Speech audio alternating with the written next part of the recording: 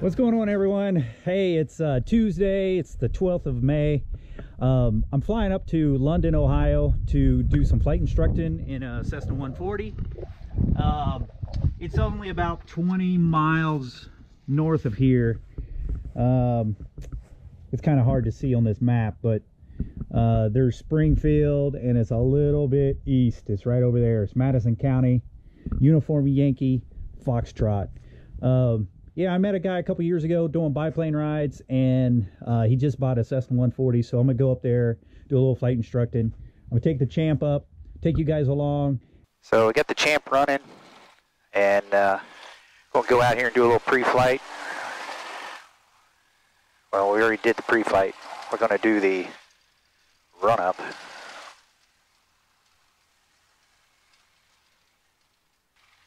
Winds are coming out of the southwest, out of the southwest today, so saying like 250 at 10 knots. It might be a little bit more than that, probably gusting a little bit. So like we did yesterday, or the last time, we did a cigar check. Check our controls, make sure they're moved free and correctly. That's really, really important, especially if an airplane's coming out of maintenance or something. You don't want to have the airplane like hooked up the wrong way, wrong rigging. It has happened. Controls move free and correctly.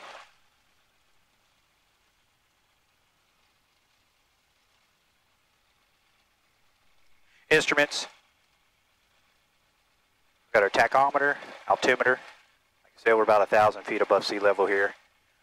Oil temperature's coming up, oil pressure's good, and our airspeed is 0. Gas, got our fuel on, primer's in and locked. All right, airplane stuff, seatbelts on. Trim, always take off with a little bit of down trim here. This is up on the ceiling. Windows shut. Then the run up. We'll take our RPM up to 1,500 RPM. Then we'll check our magnetos. Right mag. Left mag. Should get a little RPM drop there. Carburetor heat.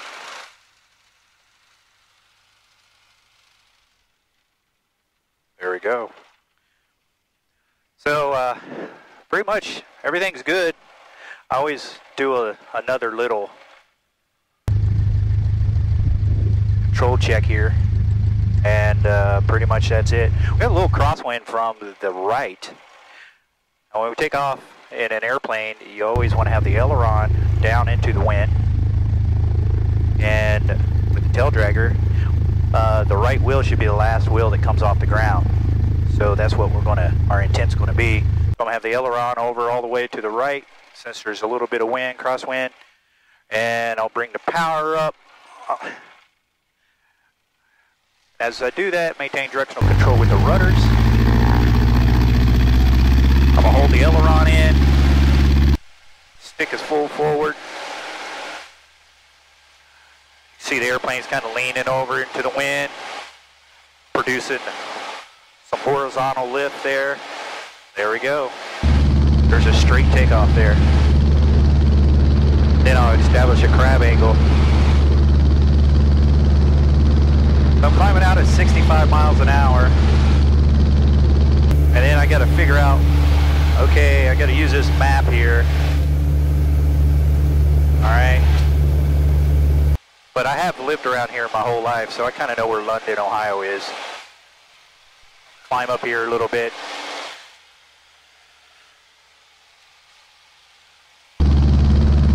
Make a left turn off here. It's probably going to be about 50 degrees on the heading.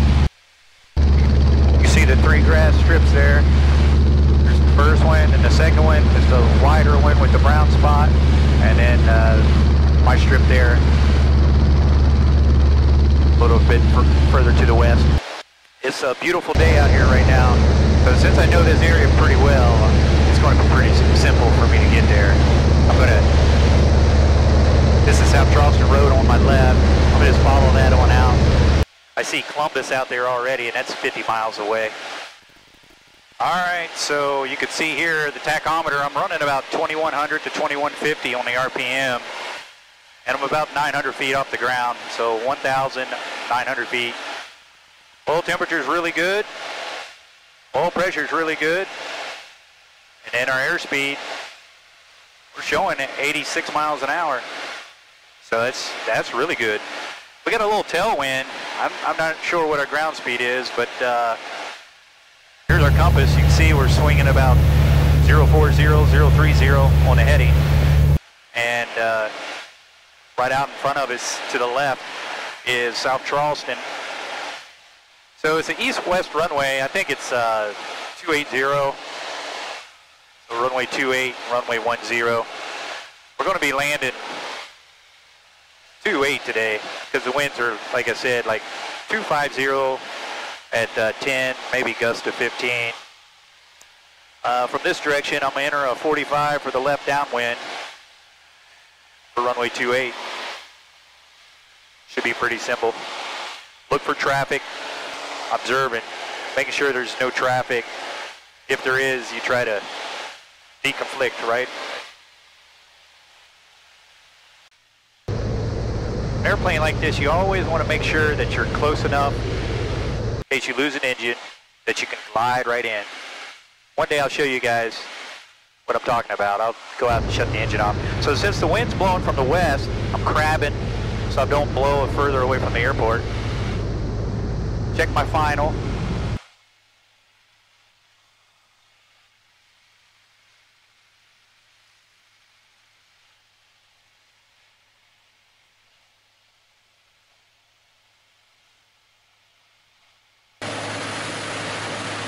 Yeah, there's that Cessna. He's on his, about to turn base also.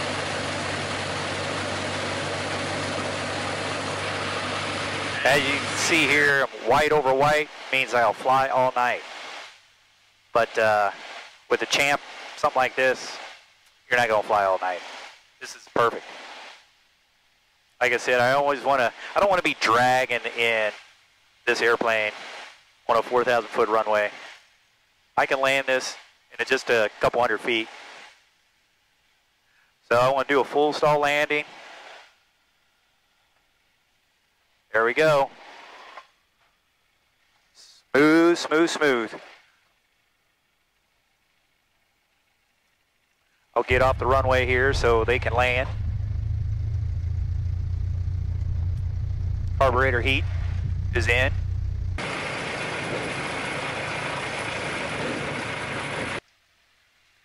Another good thing about a Champ, you can see out the nose or over the nose while you're taxiing. You don't have to do S-turns as much. Sometimes you do. I'm not that tall. I'm 5'7". I tell you, this airplane can breathe a lot better too. I've lost 50 pounds. So, man, it's 65 horse. It really likes me a lot. So I'm gonna taxi down here and park. Yeah, you can see this windsock, man, it's sticking almost straight out, but it's right down the runway. This is perfect for him. He's been flying the airplane. He's just, he's not fully comfortable flying the airplane alone, and I don't blame him if he hasn't flown tailwheel. You need somebody to be in there with you a little bit. So, let's figure out where we're going here. I need to park this thing in the grass so it doesn't blow. Oh, that's him. So this is what I'll do. This is a good thing about a Champ or a Cub. You can just pull out in the grass. Put the nose into the wind here. There we go. So now we're all shut down. Bags off. And we'll go fly to 140 around. All right, guys, I'll talk to you a little later. All right, we just finished flying to 140. I have to get home, so I have to get some gas. And we did, man, you did a great job. Thank you. So we're running a little late, or I am. I have to hand prop this, so I'm gonna have you get in.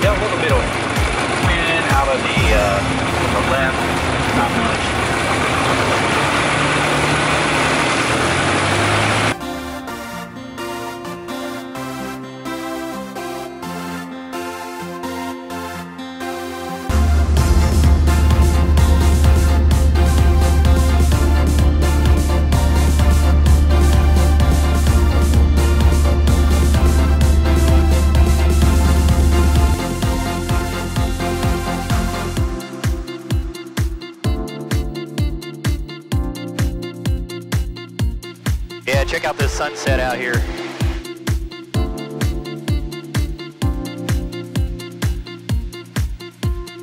Beautiful. It's such a really nice day. I'm bucking a little bit of a headwind here, so I'm not getting to my place too quickly. Yeah, this is the farm I was talking about. I see this farm whenever I'm, you know, taking off out of my place and I need to come up to London. I can see these barns from my hangar.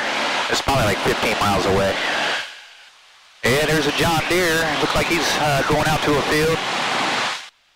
Boy, the farmers are out here they're really busy.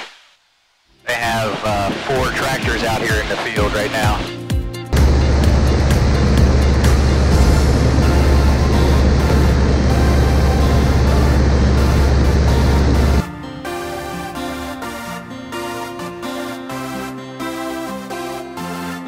There's like 5,000 acres out here. It's so awesome. Perfect opportunity to just come out here and buzz. There's no houses, nothing. There used to be deer. Actually, there's the deer right there. There's 3 deer out in the field right there. They're running now after I pass them up. So if you go deer hunting, these woods right here. So since the sun's getting ready to set, I'll go ahead and make my nice slow left turn here.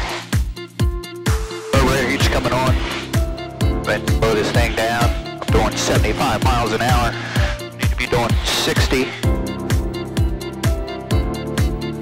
Man, what a beautiful evening. You see me reaching up here all the time. This is my trim. When you start getting pretty proficient flying, you'll learn that you have to use the trim all the time. Trim just helps you fly the airplane without struggling. Looks like we've got a good pitch attitude here. Alright, back on the back pressure here, back pressure. Have to stick all the way back.